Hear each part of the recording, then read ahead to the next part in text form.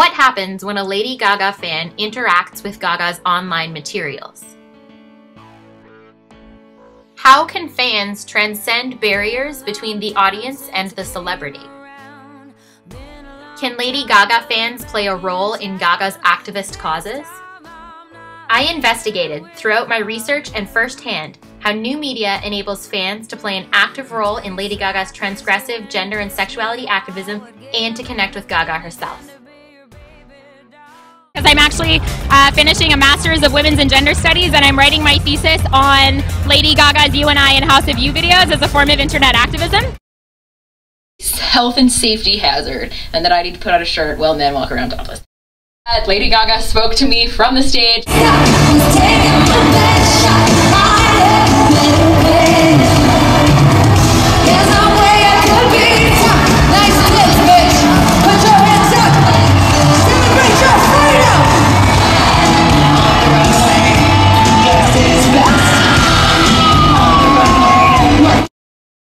In addition to my own experience, I thoroughly investigated theories of gender and sexuality as performative, social, and historical constructs, as well as theories about convergence and participatory culture. I used these to analyze several fan-made recreations of Lady Gaga's House of You film series. Within my analysis, I paid specific attention to how fans use new media platforms and social networking capabilities to recommunicate Gaga's original images, build upon her activist messages, and embody her alter egos as a form of identity transgression. Throughout my investigation of the ways in which the fans in my chosen reception texts use Gaga's personas to embody marginalized gender and sexuality identities and subvert normative social expectations, I paid close attention to several emergent themes within these images. Social conceptions of these images as empowering, hypersexualized, or performative became clear. Some critics argued that Gaga's House of You materials provided an example of empowerment based on identity, while others overlooked positive aspects in favor of concentrating on how inappropriate it is of Gaga to reveal her body to the public. Others still argued that the short films were merely a spectacle intended for media attention. Gaga takes it all off. MTV hired Lady Gaga to open the VMAs, but Prince and Bob Dylan's love child showed up instead. Lady Gaga, she left me.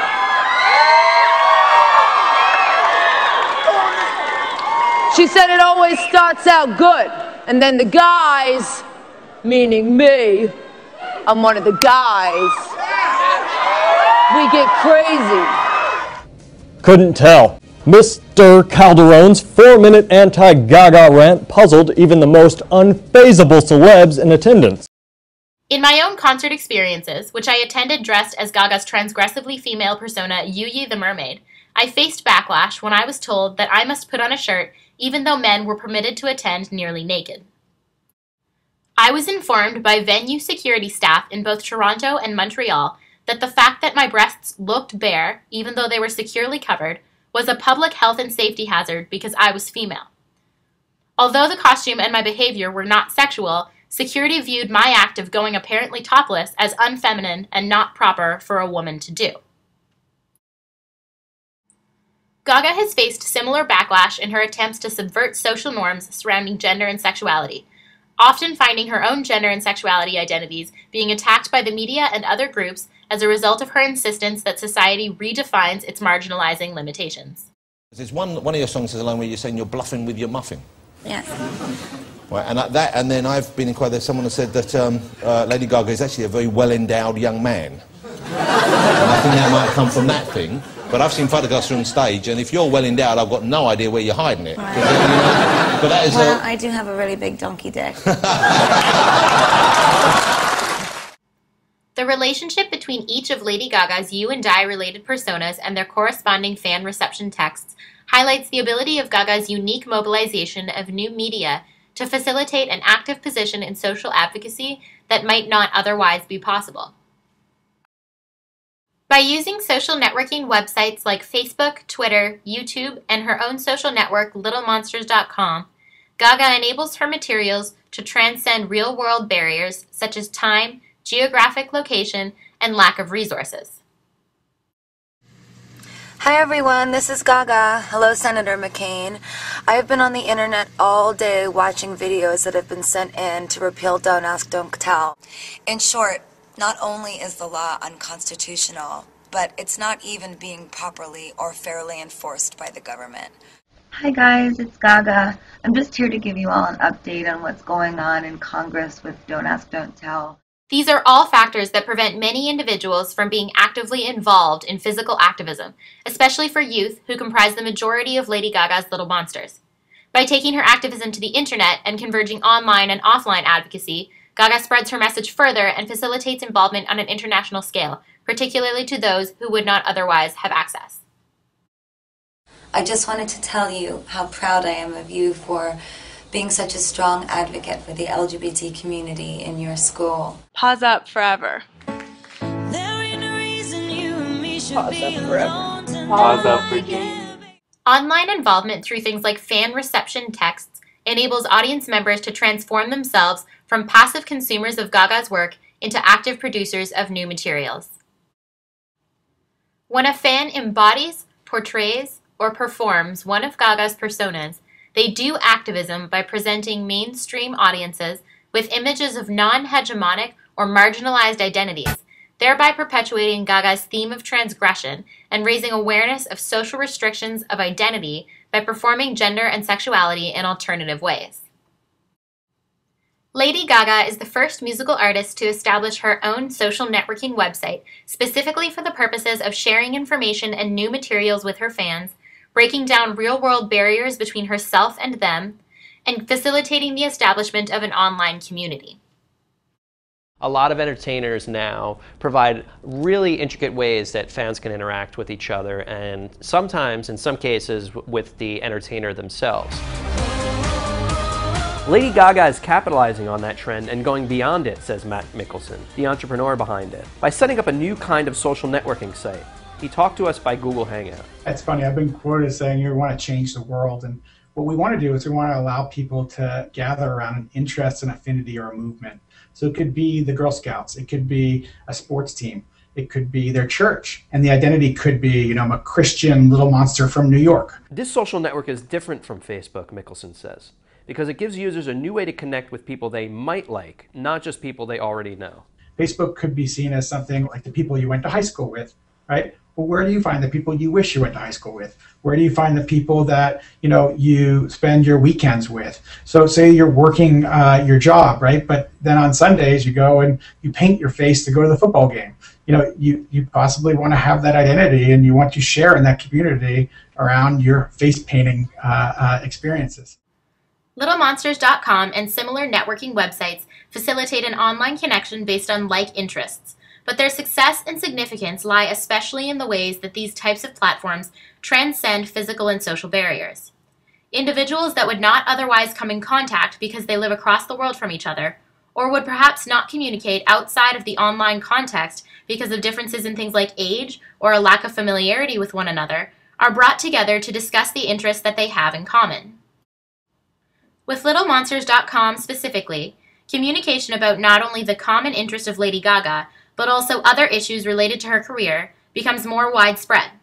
Users and their messages or concerns are exposed to more diverse opinions, international feedback, and increased interaction on a global scale.